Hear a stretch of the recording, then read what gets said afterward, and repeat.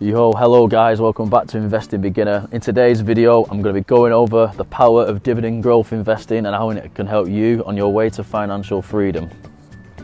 So before we get into the video, what actually is a dividend? Well, a dividend is a payout from a company, whether it be quarterly, monthly, or semi-annually, or even once a year. But it's basically a part of the profits of a company have made, and it's basically they think, what should we do with this money? Well, I know, let's pay out to our shareholders for investing. We like that, we do like that, that is really good.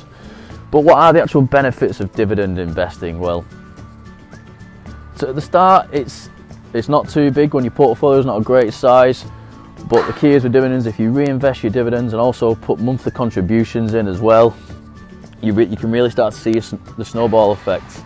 So I think my portfolio now stands at £3,610, and I receive in dividends at the moment probably between, I don't know, £12 and £15 a month at the minute, or maybe up to 20 if I get a good month.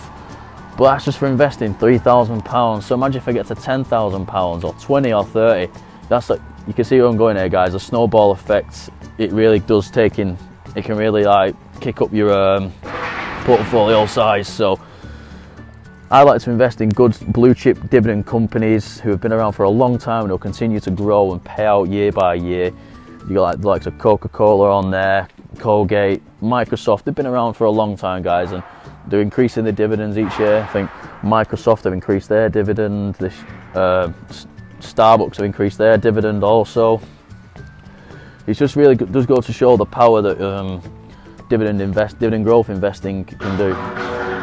Me myself personally, I think you should be probably aiming between a yield of 3 and 6%. That's my personal opinion, guys. It might be different. Some people might like higher yielding stocks, but the problem with higher yielding stocks is they tend to be more risky and probably will cut the dividend at some point in the future. Maybe not all of them, but I reckon a good majority do.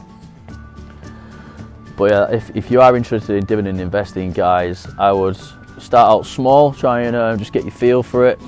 But seriously, guys, the power of it is absolutely incredible. As I've seen a lot of portfolios, and even when you get to £10,000, you can be receiving probably £60 in dividends a month, or maybe more, just depending on what companies you own. And I find that really good, guys. It's really motivating for me each month when I receive my paychecks to invest money in more dividend-paying stocks and increase the amount of dividends I receive in a month. So I'm just going to go into the Discover tab now, guys, and pick out 3 stocks on my watch list. 3 dividend paying stocks. So the first is Kraft Heinz, who have had a bit of a rough year, and it's going to down 38.9% in the year. They started around this time last year, they were $53, and now they stand at $32. But the lowest they have been is around $25, which is an absolute dramatic fall. But they do look like they are on the rise again. They're up 19.91% in this last month, which is up £5.54. Again, these have been around for a long time, guys. One of the largest food and beverage companies in the world, and then owned, obviously, Mr. Warren Buffett does own a lot of shares in Kraft Heinz. So these are on my watch list. I don't think they are going anywhere, as obviously people still obviously know about the products. Ketchup, everyone uses ketchup pretty much, and don't know many people who don't. So they're one I'm definitely looking at. The next one on my list is, let me try and find it, is ExxonMobil, oil and gas. Again, these pay a really good dividend. I think I'm not sure on the actual yield, but I think it's around 74 cents, which is obviously American, about around 60 pence it will be in English money.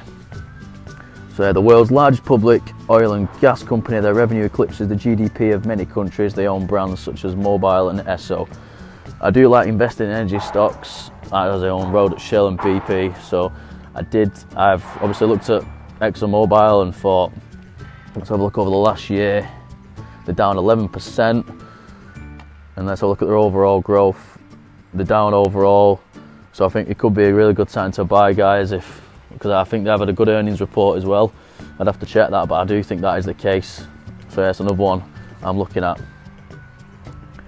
And the next one on my watch list, if I can scroll across and find it, I'll have to type it myself, is Apple. And listen, Apple don't need any introduction. Probably one of the biggest companies in the world.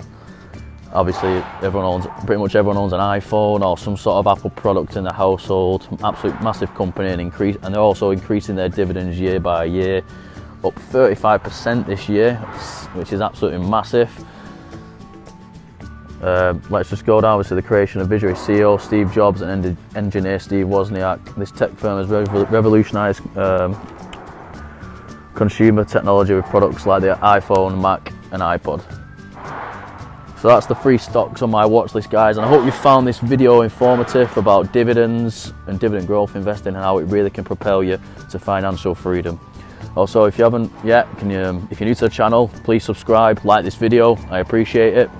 And also get in the comments and let me know what you think about this video, what you think about dividend investing, and what you think about the 3 stocks I picked on my watch list there. So subscribe, guys. Remember, subscribe, like the video. I'd really appreciate it. That's all for today, guys. Thank you. Bye.